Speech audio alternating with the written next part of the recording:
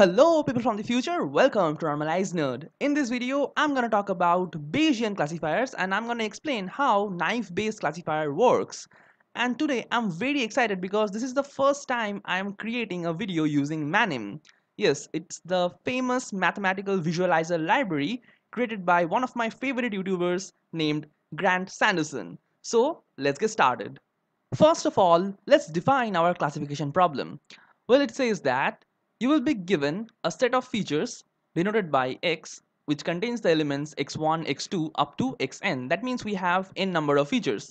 And given that, we need to find the correct label that is represented by y. Now, to tackle this problem from a probabilistic view, we need to consider this y and x as random variables. Let's assume that capital Y takes the value lowercase y and capital X takes the value x1, x2 up to lowercase n.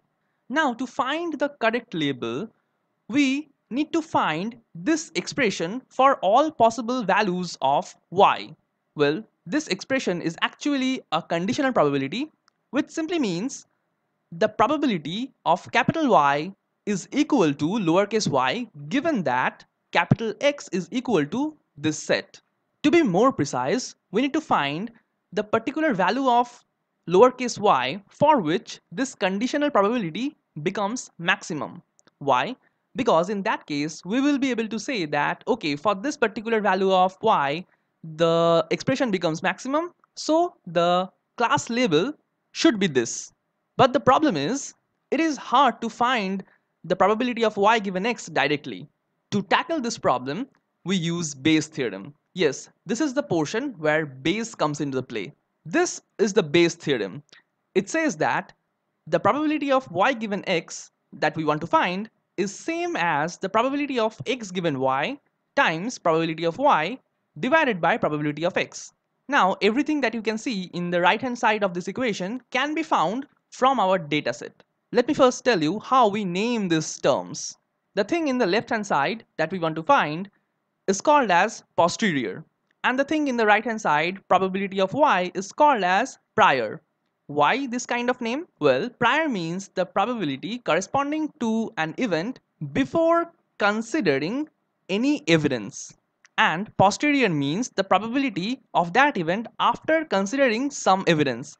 Well, the evidence is nothing but the set of features. So the probability of x is called as evidence here, because x is just a set of features, right? And the term probability of x given y is named as likelihood. Now here's an interesting thing. The value of the denominator stays the same regardless of the value of y we put in the numerator, which simply means to compare the value of this conditional probability for different class labels, we can just ignore the denominator because the evidence remains the same. To really understand the concept, we need to go through an example. Let's consider this small data set. You can see that we have two features, x1 and x2, and the label variable is y. x1 and x2 can take values from 0, 1 or 2. That means both x1 and x2 are categorical variables. Well, I will talk about continuous variable later in the video. And y can take two values, 0 or 1. So essentially, it's just binary classification. Now imagine that someone is asking us to estimate the value of y given that x is equal to 0, 2. That means somebody has given the value of x1 and x2 that are 0 and 2, and they wants us to find the correct label for that set of feature. Okay, let's compute the value of the conditional probabilities for both the labels, that is y is equal to 0 and y is equal to 1.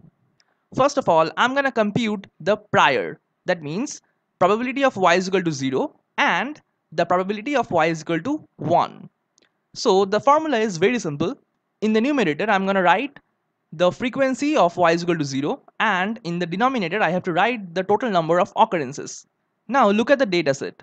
Well, here I have 6 occurrences of y is equal to 0 and 4 occurrences of y is equal to 1. So the value of p y is equal to 0 will be 6 upon 10. Now to calculate the probability of y is equal to 1, we just need to replace the numerator with the frequency of y is equal to 1. and this is going to be 4 upon 10. Okay, so we have got our priors ready. Now let's compute the likelihoods. First, I'm going to compute the probability of x given y is equal to 1. We just need to look at all the rows where the value of y is 1 and the feature combination is 0, 2. So you can see we have got only one such entry in our dataset. So the value of this expression will be 1 upon 4. Similarly, let's calculate the likelihood for y is equal to 0, and you will see that in our dataset there is not a single occurrence where the value of y is 0 and the feature combination is 0, 2. So the value of this likelihood is 0. Now to find the class level that maximizes the posterior probability, we just need to compute the numerator that I showed earlier. So the way to do is just by multiplying likelihood with prior. After computing, we see that for the class level 0, the value of the numerator is 0. And for the class level 1, the value is 1 upon 10. So obviously, the class level 1 maximizes our posterior probability. Okay, so we got an answer. So we should be fine with that, right?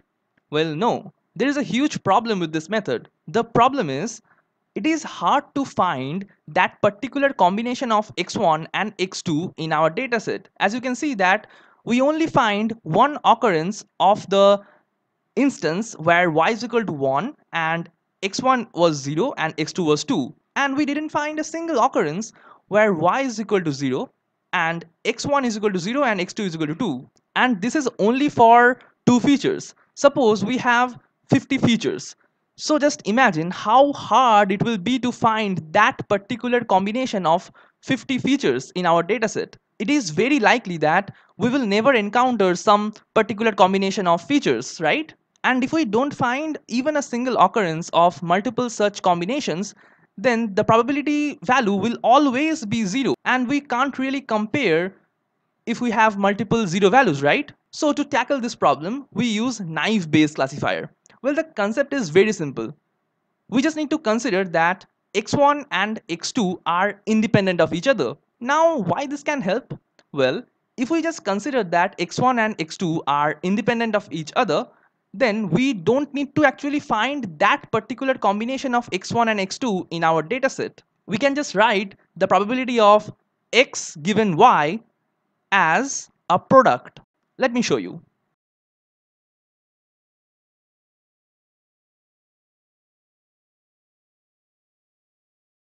Please understand that we wouldn't be able to write this if the features are not independent. So that's the big assumption that naive Bayes makes. To be honest, in real worlds, the features might not be actually independent. That's why it's called a naive approach towards the problem. But it makes our work easier and it produces really good results. So let's first compute the probability of x1 is equal to 0 given y is equal to 1. Well, to do this, we just need to count the entries where y is equal to 1 and x1 is equal to 0. So as you can see, there are 3 such cases, and the number of occurrences where y is equal to 1 is 4, so the probability will be 3 upon 4. Similarly, if we calculate the probability of x2 is equal to 2 given y is equal to 1, we will get 2 upon 4. Now let's come to the next line. So here first we need to find how many times the value of x1 is equal to 0 where y is equal to 0. So it turns out there is only one occurrence and the number of cases where y is equal to 0 is 6. So the probability becomes 1 upon 6. Similarly, if we calculate the number of cases where x2 is equal to 2 and y is equal to 0 is 1. So here also I'm gonna have 1 upon 6. Now let's compare them. So obviously the first probability is greater than the second one. So we can clearly see that the class level 1 maximizes our posterior probability. So the estimated class level is 1. And voila, now you know how naive Bayes works. Okay, so now I'm going to talk about how you can deal with continuous features. So until now, we were dealing with categorical variables, right? x1 and x2 were both categorical. And in that case, we could actually compute the frequencies. But in case of continuous features, we can't compute the frequencies, right? So how to tackle this? Well, there are many ways. I'm going to discuss 2 ways. The first one is discretization. Suppose there's a continuous variable named age, and let's consider that the value of age lies between 11 and 50. Now we can actually divide the whole range into several groups such that the continuous variable becomes a categorical one. For example, let's divide it into 4 groups, and we can interpret these like 1 corresponds to the age group between 11 and 20, 2 corresponds to the age group between 21 to 30, and so on, right? And the second method is to fit a known distribution to our features. This distribution can be a normal distribution, a Poisson distribution, according to the need of the data. But how does this fix the problem? Well, the thing is, when we have a known distribution, we know its probability function. So to calculate the value of probability of x given y is equal to some label, we can just use the probability density function of the known distribution. Here, f denotes the PDF of a known distribution, and the product sign at the beginning tells you that here also I am considering the features to be independent of each other, because only then we can multiply the probabilities. And that's how we deal with the continuous features. So that was all for this video, guys. I really hope that you enjoyed this video and learned something new about Bayesian classifiers. If you like this video, please share this video and subscribe this channel. And do comment if you like this 3 blue 1 brown format video. Stay safe and thanks for watching.